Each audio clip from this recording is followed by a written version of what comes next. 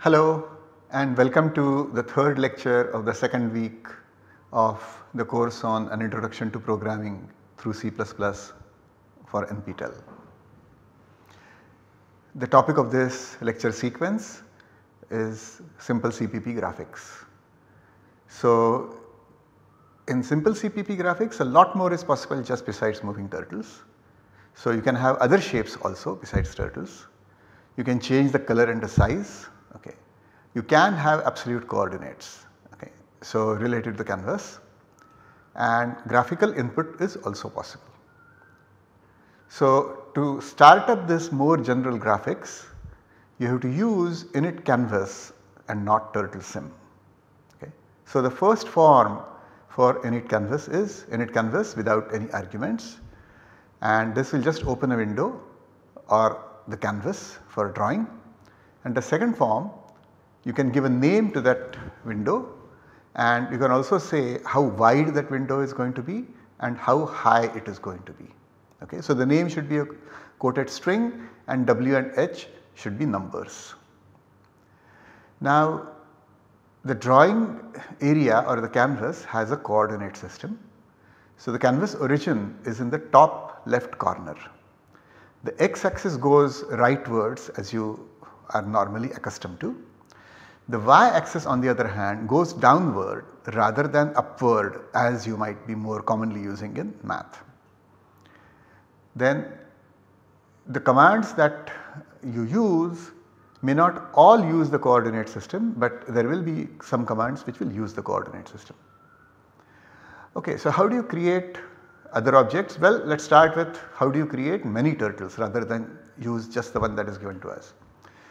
So the general form is to say something like turtle n1, n2, nk, where n1, n2, nk are the names that you are going to give to the turtles that you are going to create. Okay. So this is going to create k turtles having names n1 through nk, and of course any identifier can be used. Initially all the turtles are at the center of the canvas and all are facing right like our single turtle, but that single turtle which you got by default is no longer going to be there if you used init canvas. You can selectively move turtle whose name is ni by writing ni.forward 50 or whatever rather than just forward 50. So since you have several turtles, you have to say which turtle you are talking to, and other commands like left, right can also be used instead of forward. Okay, so just to give you a sense of what we can do, here is a program and in it we have the first statement is just this init canvas statement. So that canvas is created, then we are going to create 3 turtles, and as I said they are going to be at the center and facing right. But now we are going to tell different things to the turtles. So the first T1 will leave as it is, turtle T2 will ask to turn left by 120 degrees, T3 will ask to turn left by 240 degrees. And now we are going to get the turtles to move. So all of them are going to move forward and all of them are going to turn left by 365 degrees. So each one of them is going to be drawing an octagon. Okay. So let us see what happens. Okay, so this is the program that we wrote and let us now execute it. So we will compile it first. So let us execute it.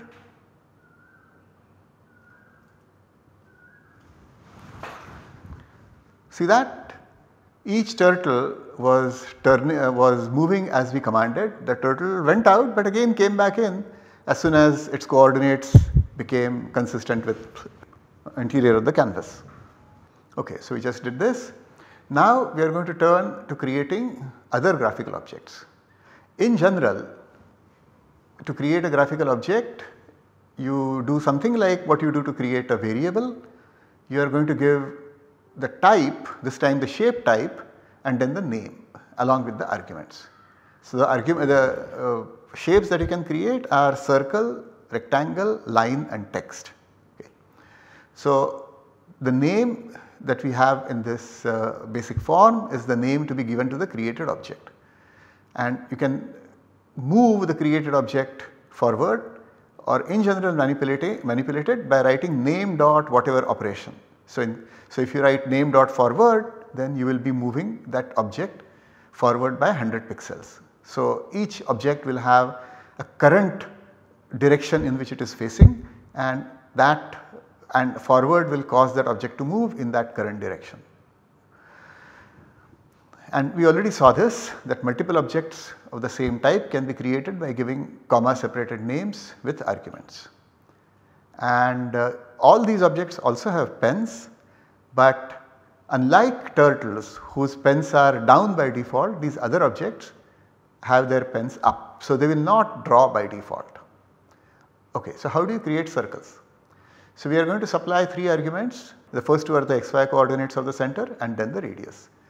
So for example, if I write circle C1 100 110, that gives me one circle at center 100 100 of radius 10. The second C2 100 120 will give me another circle at the same center but with radius 20. So these 2 will be concentric circles. I can make rectangles. So I can make a rectangle called R1, and the first 2 numbers are going to be interpreted as the xy coordinates of the center. So in this case 200 100 is the center of the rectangle, and the width is 20 and the height is 40. I can create lines, and I just have to supply the coordinates of the first endpoint and then the coordinates of the second endpoint. So for example, here I have a line starting at 2020 going to 2030. So 2020 the x coordinate remains the same, the y coordinate goes from 20 to 30. So this is going to be a vertical line. The second line is 2515 going to 2525. Okay. So this also is a vertical line. It is going to be a vertical line at x coordinate 25, and it will go from 15 to 25. Okay, I can create text if I wish. Okay, so I supply the x coordinates of where the text is to be centered and then the text itself in quotes. And along with text I have these 2 additional commands. Text width of the text tells me how wide the entire text is going to be, and text height of t tells me how high the text t is in pixels. And using this I know what the shape of what the size of the text is, and so I know I can do my layout a little bit better. So here is an example. First I am going to create the text centered at the point 100 100 and having the text itself being C++. So C++ will be written at 100 100. Then I am going to create a rectangle. This rectangle is also centered at 100 100. And its text width is the text width of C++ plus 4. So it is going to be 2 pixels outside on each direction. Okay. And text height is also similar. So it is going to create a rectangle which sort of borders this text. Okay. So it sort of fits reasonably snugly. So this way you can sort of create nice buttons if you like. So you might have seen programs in which there are buttons. So buttons are maybe rectangles with text, and this is how you might create buttons. Okay, so there are some commands allowed on shapes. So for example I can say move shape S to coordinates xy. So xy are absolute coordinates over here. The shape which was created at some other point is now moved to coordinate xy. So by the way, when I say move a shape, what moves is its center. So the center of the circle moves, the center of the rectangle moves, and for lines also the center of the line moves. I can move by giving a relative displacement. So if I say S move dx dy, then if its original position was x1 y1, then the new position is x1 plus dx and y1 plus dx. Okay. I can scale a shape. So if I say s dot scale 2, then that shape will become twice as big. Its center will remain where it was earlier. So around that center it will become twice as big. I can rotate it and it rotates again around the center. So here I specify the angle, okay, and this angle must be in radians. Okay. It is radians is actually the more common measure on a computer, just as it is a more common measure in scientific work. Okay. Now rotation and scaling as of today cannot happen on text, but there are efforts to change that. When a graphics object is created, it has the color black except for turtles which are red, but the color can be changed. So you can write, if S is the graphics object or S is the shape that you created, then you can change its color by writing S dot set color to col.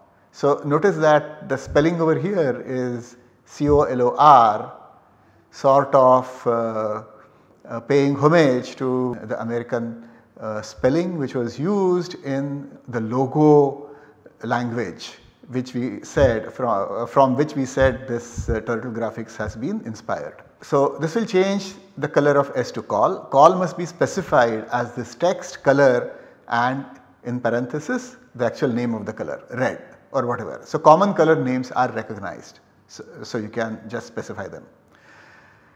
Another way is to set the color to whatever fine shade you want, and as you might know, colors on a computer are obtained by mixing the primary colors red, green and blue.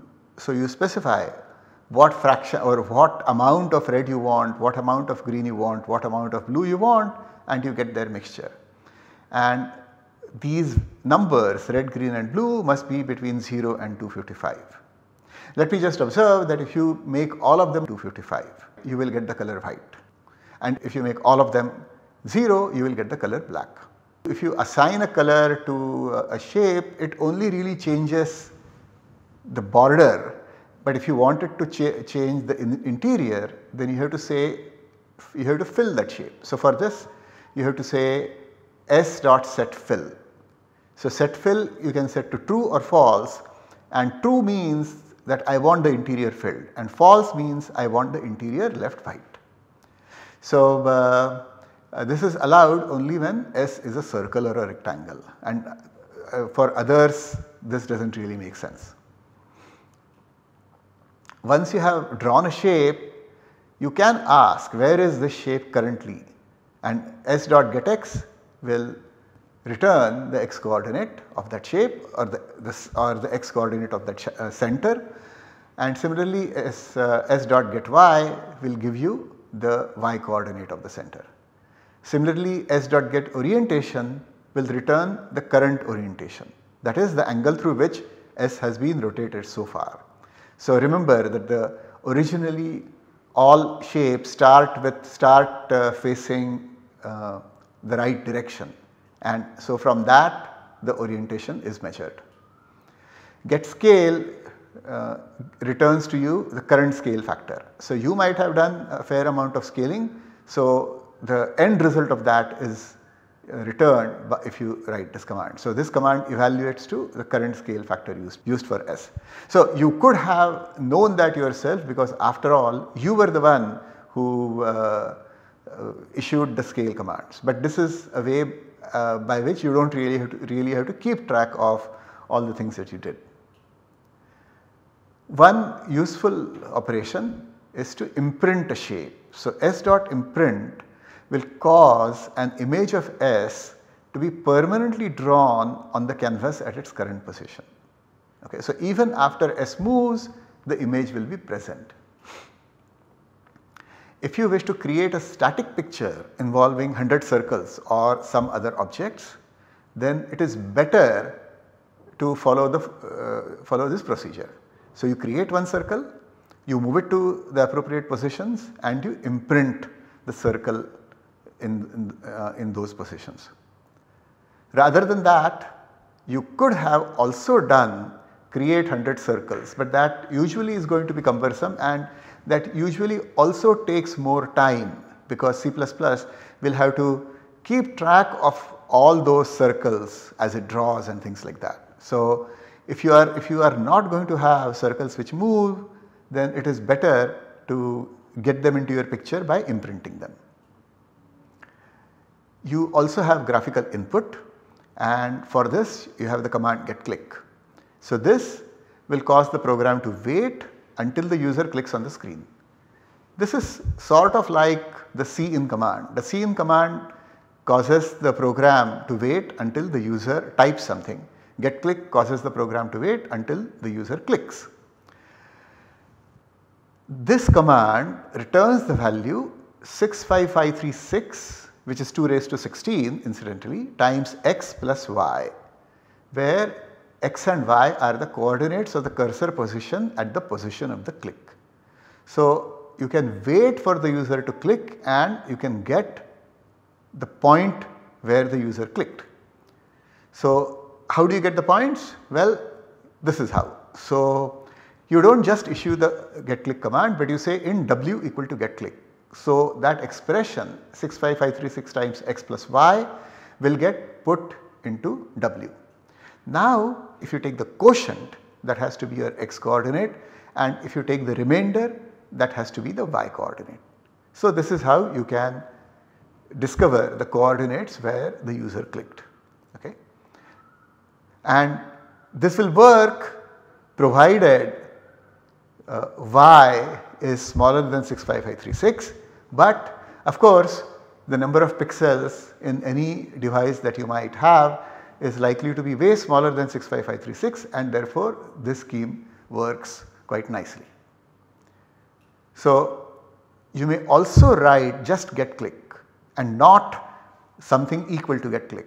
In that case your program will just wait for a click to happen, and whatever value that it receives by looking at the positions of the mouse cursor, those are just going to get thrown away.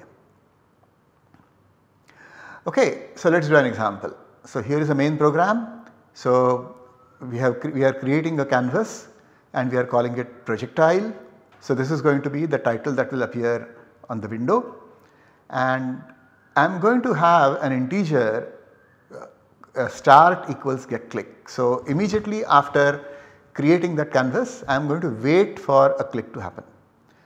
So I am going to create a circle next, but its x coordinate, the x coordinate of the center is going to be start divided by 65536, or it is going to be the x coordinate of the click position, and the y coordinate is going to be start mod 65536, or in other words the y coordinate of the cursor of the click position. So this means that the circle is going to be centered at the point at which you clicked, and its radius is going to be 5. Okay. So circles normally do not have their pen down, so we are going to make the pen go down, and now we are going to do something fun. We are going to have velocities for this circle. Well, there is no formal velocity as such, but we will sort of make it appear as if there is a velocity. So we are going to say that the x velocity is 1, the y velocity is -1, and then there is a gravitational force of 0.01. Okay. So notice that we have our vertical velocity is -1. So what is vertical velocity? So what is -1? So -1 merely says that our object will want to move in the negative x direction. So what is the positive x direction? The positive x direction is going downwards, as we said at the beginning of the lecture. So the positive x direction is going downwards, and so the negative x direction is going upwards. So initially our object has been assigned a velocity. So suppose we clicked at this point, then a circle will be created over here and unit velocity will be assigned in both directions. So our object will be disposed to move in this direction. Okay. Now we will make the object move, so we will make the object move for 500 steps. So in each step the object will move by Vx, Vy. However, in each step the velocity will also change. The velocity will change by 0.01, which is going to be the effect of gravity. Of course, this is just make believe, but this says that the y velocity will increase by 0.01. Remember that y velocity initially is negative. So, as it increases by 0.1, its velocity is going to be decreasing. So, it was moving very fast in the upward direction. It is going to slow down in the upward direction, and eventually it is going to start moving fast in the downward direction. Notice that this is exactly what happens to a stone when you throw the stone in the air. Initially it has a vertical upward velocity and gravity acts on it, and gravity pulls the stone down, and also its velocity becomes faster and faster in the downward direction. So in order for you to see what is going on, we are going to wait for about 1/100th of a second, okay, and that is it. So after the whole thing is finished, we are going to wait for you to click so that you get a chance to see what has happened. Okay. Alright, so let us do a demo of this. So the program is called projectile. Okay, so this is the program which I showed to you. Okay. So let us compile it.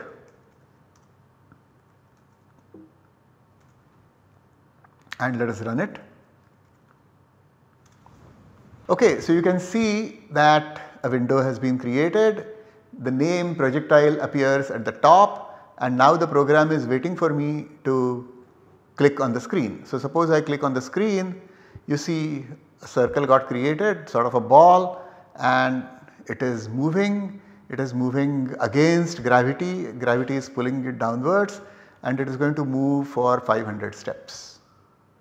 So it is going to move for 500 steps, and in this case the 500 steps took it outside the canvas, but that is okay. But once that entire thing has been drawn, okay, then I will just it is waiting for me to click. So let me click, and that is the end of the program. Okay, so you can do lots of interesting things with what I have told you. So for example, you can draw a plot of arbitrary functions. So say y equal to sin x. So how do you do this? Well, you have to decide where exactly that plot has to be drawn. So you will not supply the actual x coordinates, and you may have to scale this whole thing a little bit, but I will let you think about it. But the one point that I must mention here is that it is a curve which you will have to approximate by lines, and those lines will be drawn by imprinting, because there will be lots of small lines and you really do not want to create all those lines. Then there are a couple of other exercises, okay, and well, you can just have fun drawing some nice designs or doing some nice animations.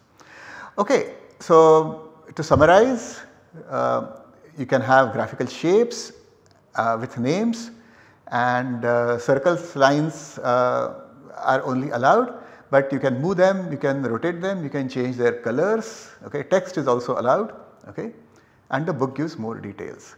Later on in the course we will see that polygons can also be drawn, and later on we may see how dragging and things like that can also be done, okay.